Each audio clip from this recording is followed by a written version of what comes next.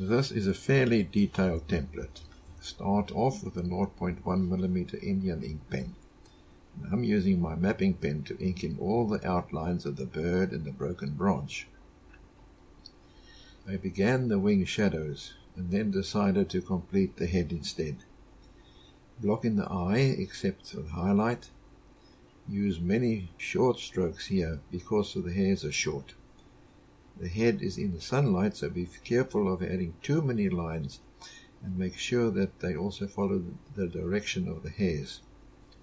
The underside of the beak is in very deep shade. Use a 0.5 nib to block in these deep blacks. Coming back to the mapping pen and add in all the other lines to build up the molding or shape of the head. Add the impressions of the markings. No real detail can be seen, even in the photograph. But don't count every marking either. The markings become more prominent as we progress towards the left. These also indicate where the feathers lift off the body. Darken up the wing shadow and some of the marks. Notice how roughly I finished off the wing near the tail. There is a convergence of so-called detail and tonal ranges. They all merge together. Don't worry if it looks like a mess. It all pans out in the end. Now this area is in very deep shade. I've gone over to a 0.5mm nib as it is easier to fill in the darks with. Although it is in the deep shade, all lines must still follow the direction of the feather markings. All the belly marks are also added in following the direction of the feather lines. As the marks move away under the belly, they tend to look flatter instead of round. Now continue filling in the markings and notice that they become much smaller around the area of the legs. There is not much detail here for the legs. Most of it is in the shade and only a small area in the semi-shade. Sketch in the shafts of the feathers and the outlines. As you do so, begin to add the markings. Keep comparing them to the reference photograph. Add the other feathers higher up and its markings, and the large feathers at the end of the tail have no markings at all. Notice how the lines branch out from the shafts.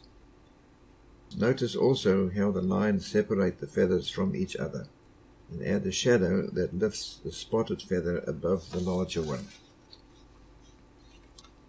The body needs to be shown as rounded, and we do this by using very light, subtle curve lines. I want you to take special notice of the technique and the type of cross-hatching I'm using here to make it look more three-dimensional. For the stump, I've gone over to a 0.3mm nib because the surface is rough here. I also added a bit more tail shadow to show the tail up better than is shown in the photograph. I'm also working basically from the top downwards. The stump has been kept very light to contrast it against the darker color of the bird. Now the impression of the moss or the lichen is also indicated by small shadows, some of which will be larger than the others. Add some cracks to the barks as well, for interest's sake. Some light cross-hatching is perfect for pulling it all together. Now please like this video if you have enjoyed watching it and leave a comment below. Don't forget to subscribe so we can inform you when we bring out more new tutorials like this one. If you would like to see the paint-along version of this class, head over to our website onlineartlessons.com. Thank you for watching.